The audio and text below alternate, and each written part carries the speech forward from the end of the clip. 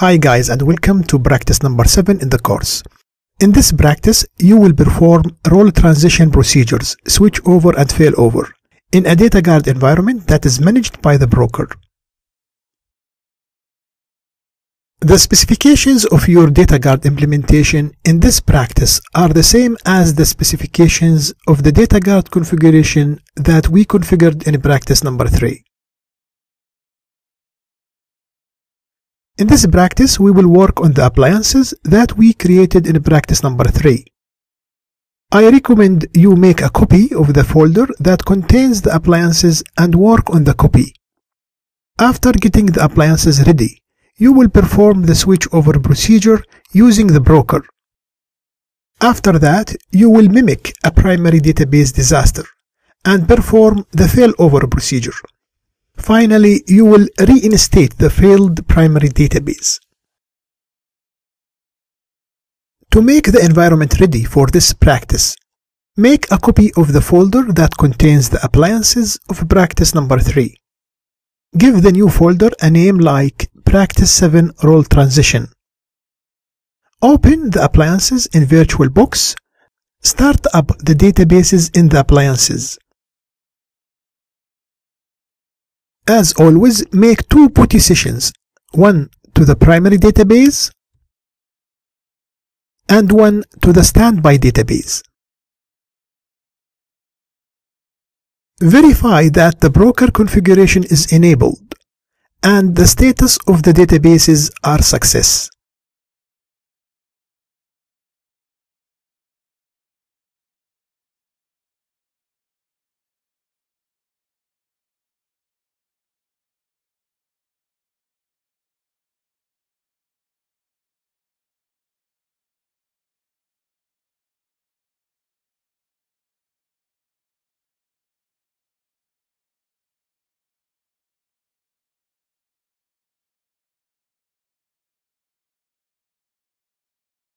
On both databases, create a flashback database guaranteed restore point (GRP). GRP will be so helpful to save your day in case the switchover failed.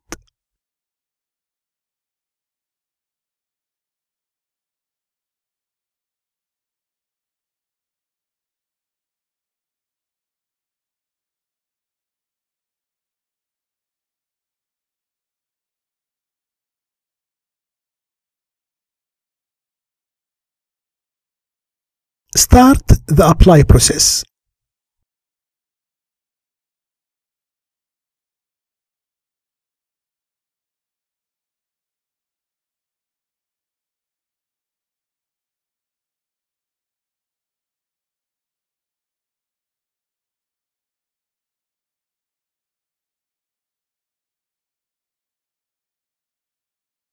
You need to make a static registration of the databases in their listeners.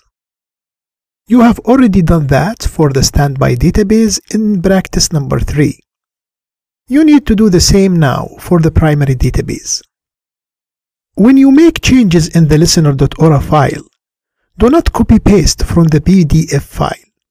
Copy the code from the listener.ora file attached to the lecture downloadable files, or change the code manually in the file.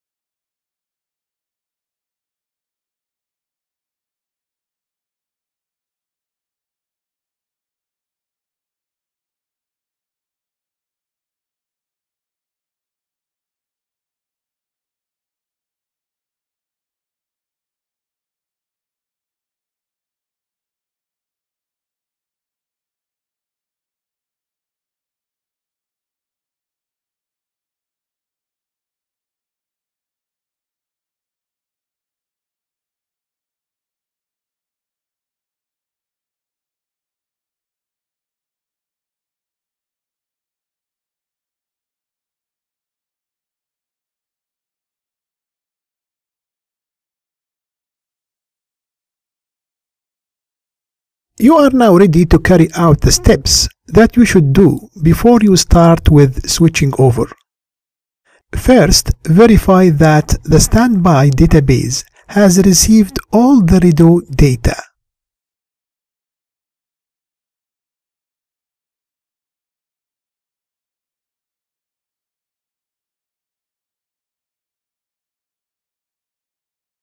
In my case, the current redo sequence number in the primary database is 515.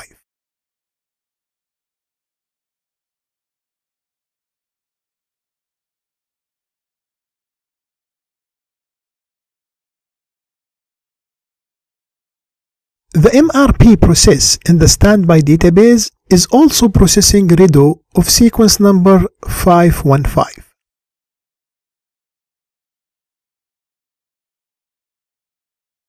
Verify that the MRP process status is applying log.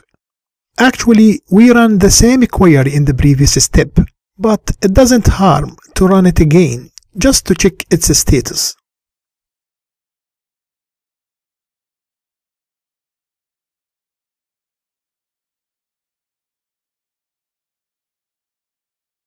Start 3 PuTTY sessions, 2 to monitor the alert log files of the 2 databases, and 1 to monitor the broker log file.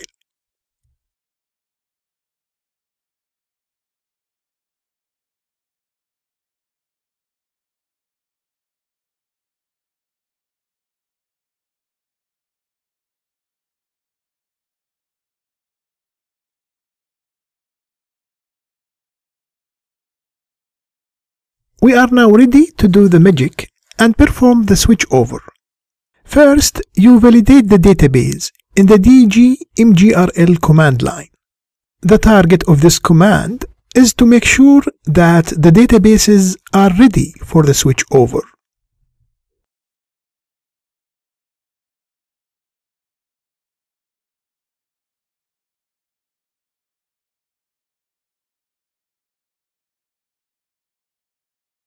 You can see from the output that both databases are ready.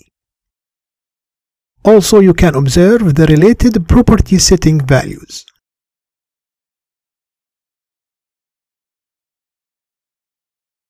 You can issue the switchover command now.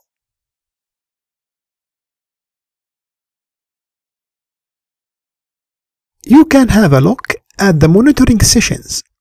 You will notice all the commands that are executed by the broker in both databases.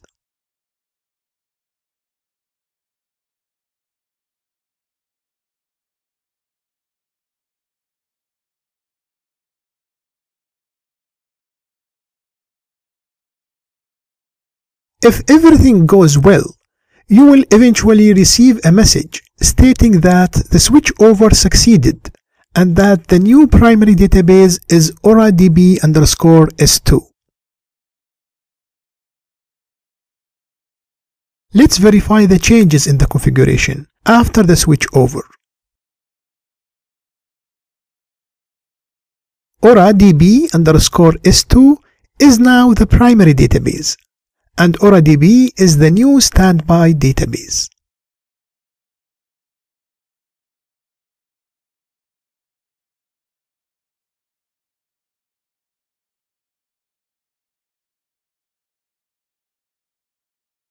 Connect to both databases as non-sys user. You should not be able to connect to OraDB now because it is running in mount state.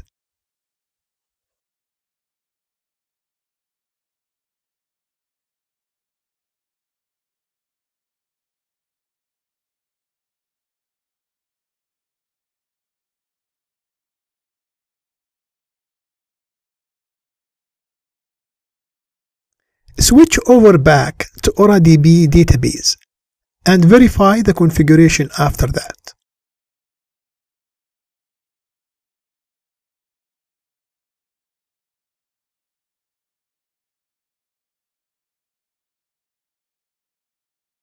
Again, you can watch the monitoring sessions while the switchover is going on.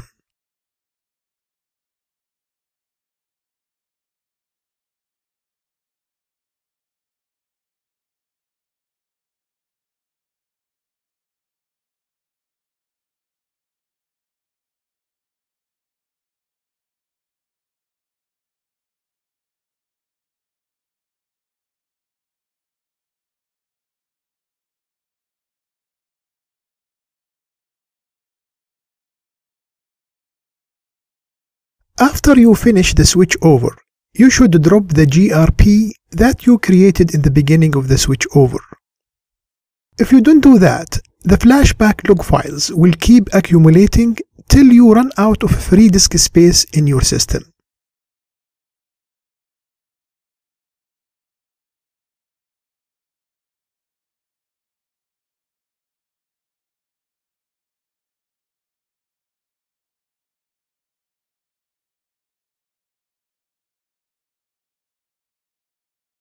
You performed the switchover procedure.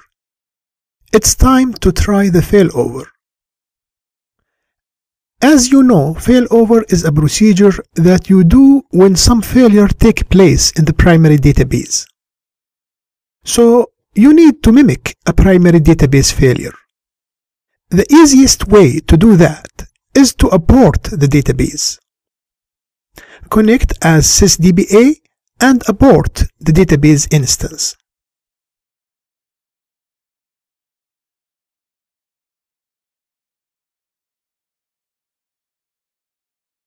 It's a good idea to show the DB unique name parameter so that you make sure you're shutting down the right database.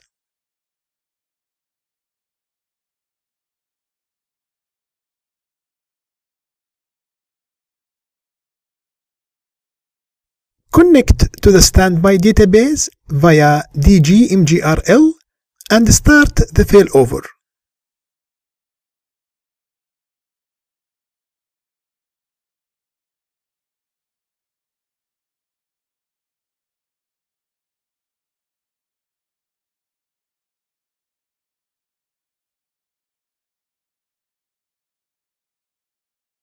When the command is finished, the OraDB_S2 database is open for read-write operations, and it is the new primary database of your environment.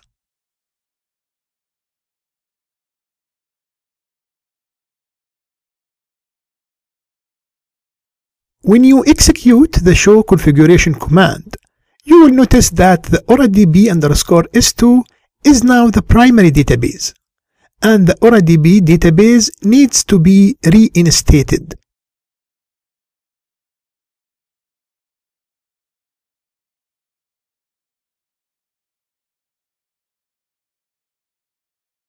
Test the connection as normal user to the new primary database.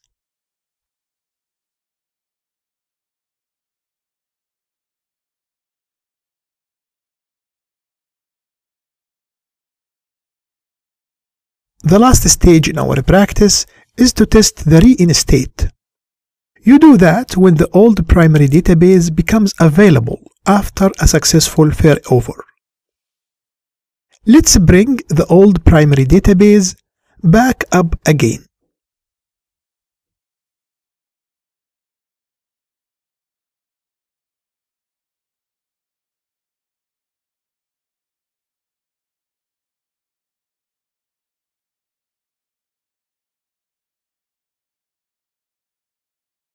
Reinstate the database using the broker command line.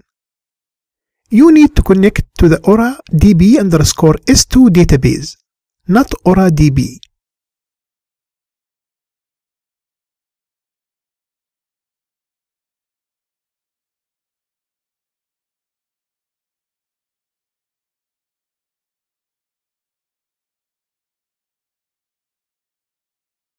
Verify the configuration after the reinstate is done.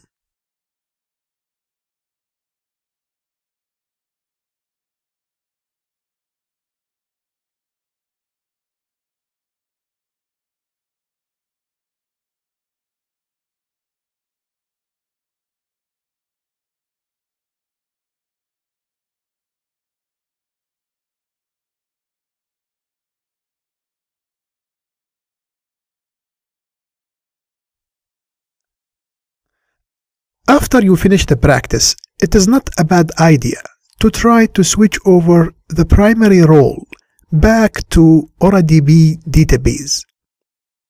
Let's try that now.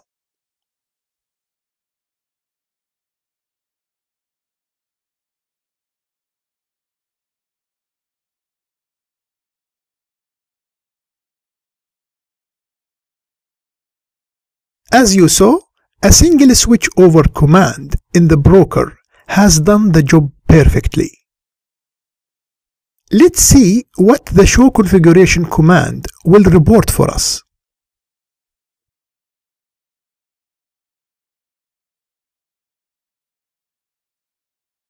The command reports error for the standby database. Do not panic. The broker is still unaware about the change. Just wait for a few seconds and try the command again. Eventually, it will report that everything is going fine.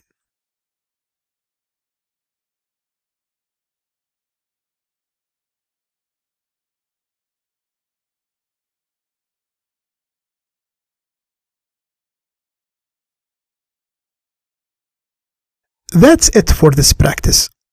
You have performed a switchover, failover, and database reinstatement using the broker.